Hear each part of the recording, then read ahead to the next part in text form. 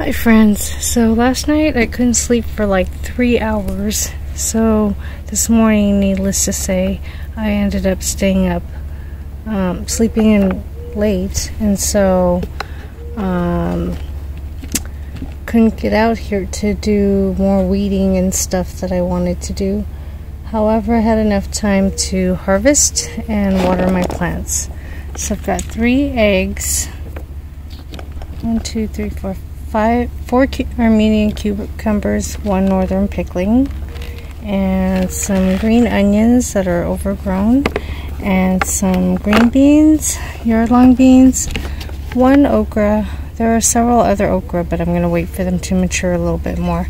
They're too tiny and tender. I want to wait till they're just a little bit bigger.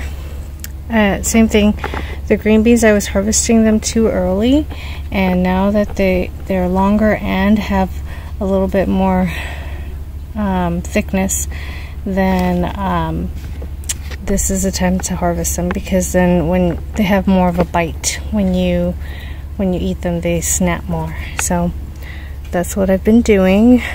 Probably every other day harvesting is good, but I have a ton of green beans. I gave away some okra to some family members, and so I'm still getting a lot of produce every day. Hi friends, this is my harvest for Monday the 14th of August. I've got a ton of Armenian cucumbers, a regular cucumber. I think this is the Ashley variety.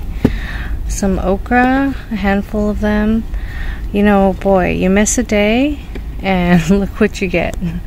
It's humongous compared to the little itty bitty one here. And then a handful of strawberries and some green beans. I don't have as many green beans because I'm waiting for them to be longer and thicker. So normally I had picked them about 3/4 of this size, and then not as thick, but I think it has better crunch when you wait just a day more. Hi friends, I just want to show you how productive a garden can be. So if you leave this Armenian cucumber plant alone, I mean, in just a day or so, it has so many fruit. So here's one, another, that's 2, a 3rd one, a 4th one, a 5th one,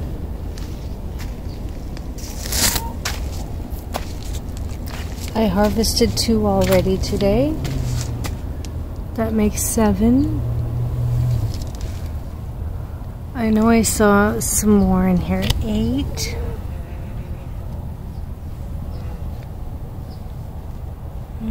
Back there's another one. 9. There's another one right there. I should harvest. That's 10.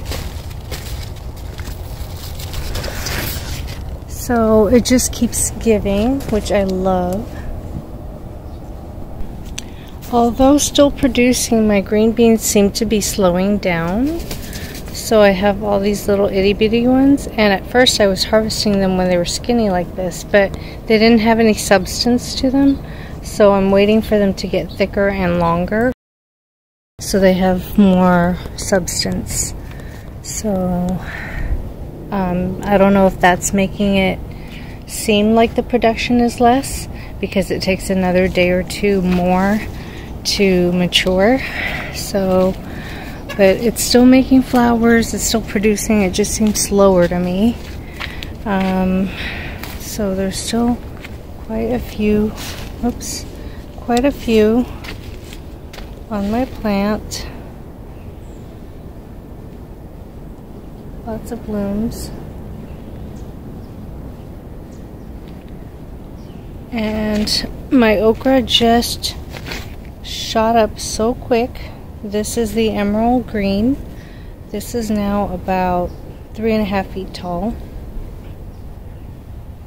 Some okras all over, but really, really tall.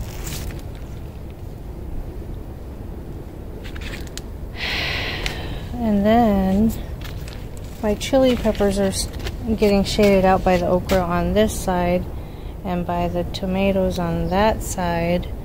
So here they are in this plot, and I'm not sure what to do with them. They are finally starting to blossom, and there are a few chilies, so I'm just hoping that it'll bear some fruit before the end of the season, which I think it has time yet. The cucamelons are growing like crazy, except I only see like 2 fruit from there. I see a lot of the blossoms, but I'd like to see a lot more fruit. And I've got some tomatoes that are coming up. They were the last ones to be transplanted into the ground, so they were struggling a bit. Some more tomatoes. Some are getting diseased, like that one. It looks really bad. And I'm kind of keeping it separate from the other tomatoes. I should probably remove it, but it's making a new growth down there. But it doesn't look very healthy either. Some green beans over here. So I soaked the seeds earlier in the year. These are pole beans. And I didn't know what to do with them, so I just decided, okay, I'll just stick it in here because I had no place to put them in. This bed was empty. It was meant for bulbs, but that didn't happen. So I just threw them in here. Here's my other okra bed, and it makes me okra, but it's slowed down also. So this Clemson spineless I planted first, and it started producing a ton of fruit, and I would get them when they're about 2 inches or 3 inches long. And then I decided to let them mature just a little longer, just so that they get bigger but not get hard and woody. And for some reason they bolted up in height by like twice as long, twice as tall as they were, but they're not creating as many okra. And then the okra that I'm having there, I'm letting them sit. They're sitting here a little bit longer, so they're here an extra day or 2 more than I would. So maybe it's the not harvesting them as frequently that's making me think that they are not producing as much, but they still are, and it's really green and still pretty healthy. So I'm not too concerned. And I do accumulate a bunch of okra, and then I cook with it after a few days. And I've given away a batch of okra to family, and I've given away beans, green beans, to other family members. Here are some more, these are bush beans, and they're finally starting to have flowers. So I had pulled out the onions from here and garlic and stuff, and I didn't know what to put in here, so it's been about a month, so a month and a half. So here I planted a bunch of green beans, so for the winter season I'll be set on green beans. There we go, the okra, more green beans and tomatoes, and up there are some, down there are some tomatoes. Up there are some Kajari melons and cucamelons and cantaloupe. Down there are some chili peppers of different varieties. Another huge okra bed. And then the yard-long beans. So in my last video I had shown these Kajari melon vines climbing up my chicken run, and it was doing fantastic and growing and looking beautiful, and suddenly it must be like some kind of possum or something that just kind of like climbs up on this hardware cloth, and it just nibbles and nibbles on the stems as they're growing up. So they've all been destroyed. They've chewed on one of my melons over here, and several in fact, because they chew on the little baby ones as well, giving them no chance to grow really. Look at this cute little cucamelon. It even has stripes on it. So cute. So here's another one that's been nibbled on. It's really, really frustrating. And what I did was I started wrapping them with that mesh from when you buy fruit. So I have been buying cantaloupe on my own as well.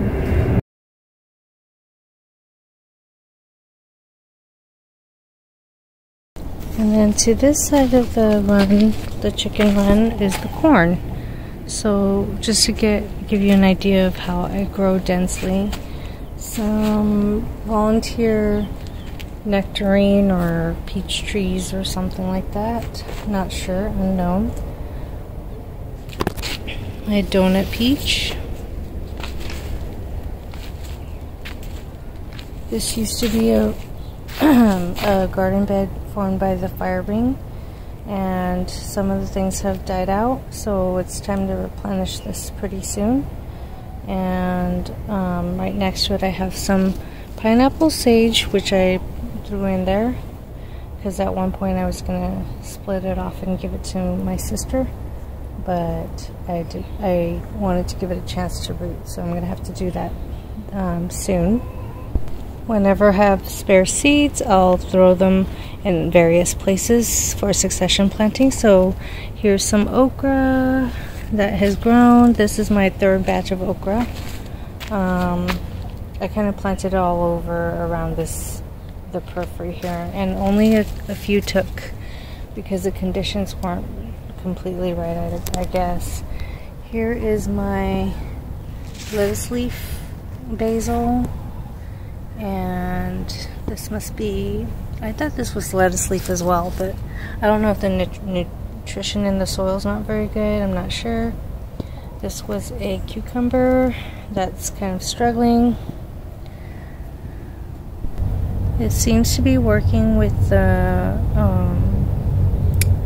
mesh around the fruit. Keeps it from falling and getting chewed on. This is my new batch of sunflowers. This is the red sun. I love the red color in the center. Really gorgeous. Love it, love it. I'm gonna grow some more to feed the birds and I guess the squirrels, which I really, really loathe because they keep eating my fruit. But hopefully they will focus on the sunflowers and not my other plants. Hi friends, let me show you what it's like when you have almost a full day of rain, just drizzling and everything. As you know, Southern California had its first hurricane, or storm if you would like to call it. So this is how much water we gathered. This full 150 gallon tank trough. Two of these 65 gallon containers. Here's the other one. All of our plants, this fell over. Some of the vines from this Armenian cucumber were hanging on this plant, this fennel, and now it's kind of drooped down. Lots of, just a bunch of containers that I found from inside the house to catch as much water as possible. That's the new garden bed that I prepared.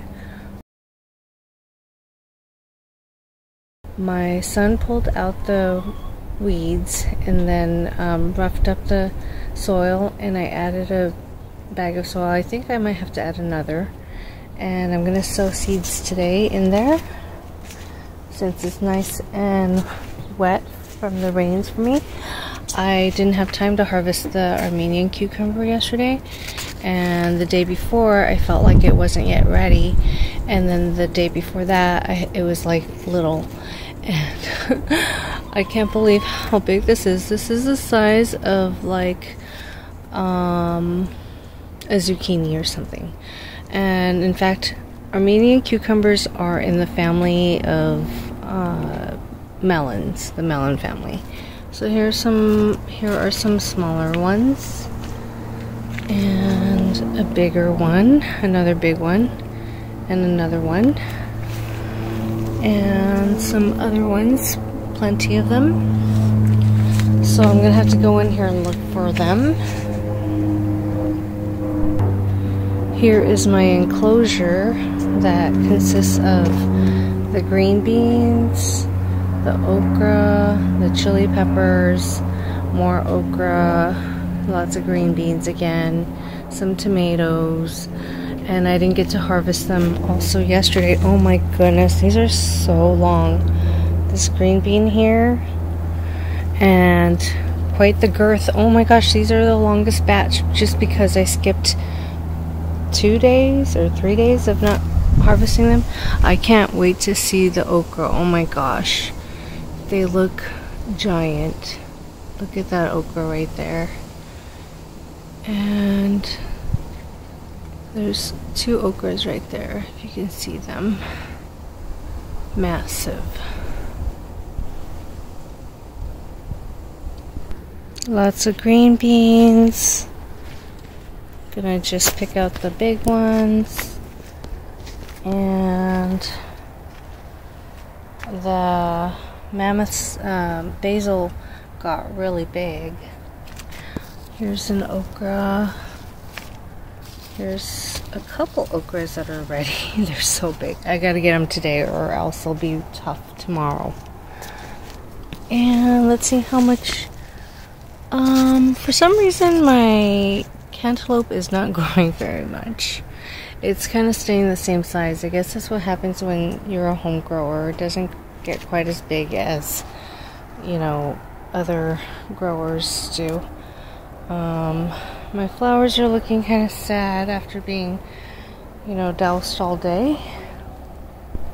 Poor chickens, their run, because of the wind, it drew in a lot more water into their run than usual. Here I'm giving them some strawberries that got a little bit dried up in the fridge. And here's a rose starting to bloom.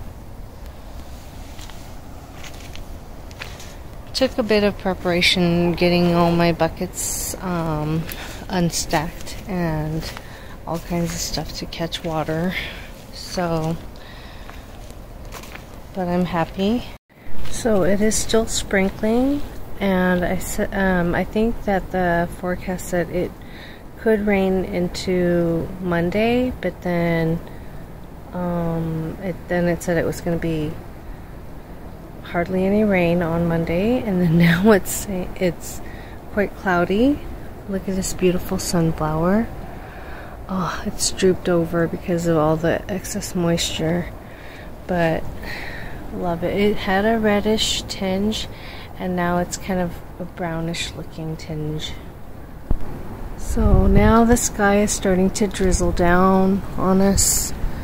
So I'm going to have to go in and do my harvesting a little bit later. And this is the food forest, and everything is just soaked up. My mulch has tons of moisture in it. I won't have to water for the next 3 to 7 days.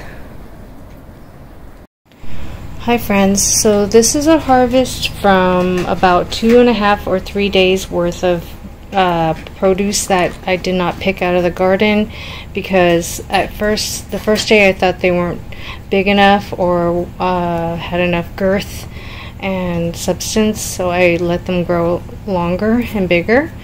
And same with the okra, the green beans. Even the Armenian cucumbers weren't that large. Then the next day we had that hurricane, so just as I was about to pick the produce, it started sprinkling and then raining. So I just decided to go inside and let it have an extra day to grow bigger.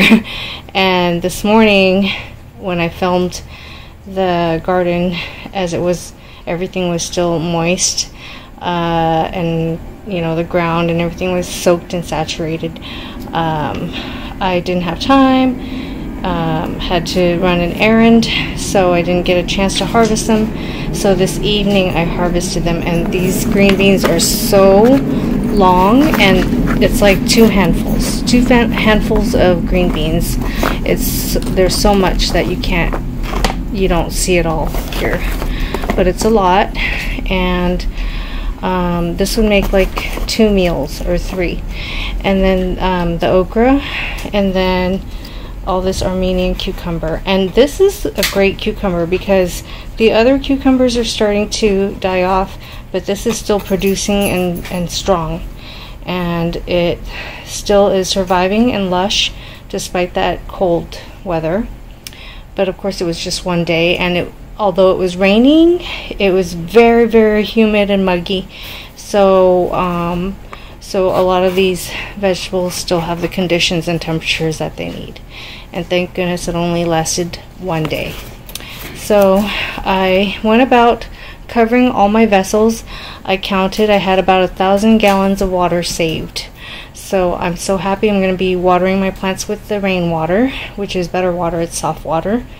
And hope to get even more harvests for the next couple months to come, till mid-October or late October, even into November.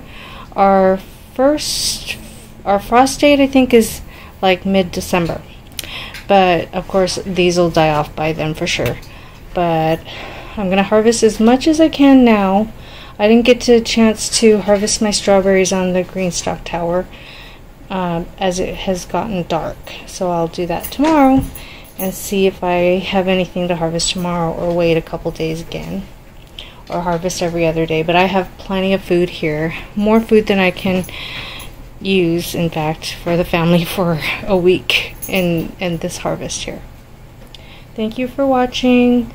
And also I wanted to send you a message of, if you set up for abundance, you know, then you will definitely acquire abundance. And that's what I have here, proof of that, because for several years now we've been collecting all kinds of troughs and rain barrels and cisterns to gather rainwater. We've been slowly buying different things over time: good soil, hardware cloth, greenstock towers, all kinds of stuff, chickens, investing in our chickens and making their chicken coop and chicken run. Sorry about that, that sounds my ice maker. It's so hot and humid today, the day after a hurricane. It's still pretty hot. I just had the fan on, but I turned it off to make this video. So yeah, as long as you keep trying to set up for abundance and success, eventually you'll get there. Thank you, and have a great day. Please like, subscribe, share with your friends, and feel free to contact me if you have any questions.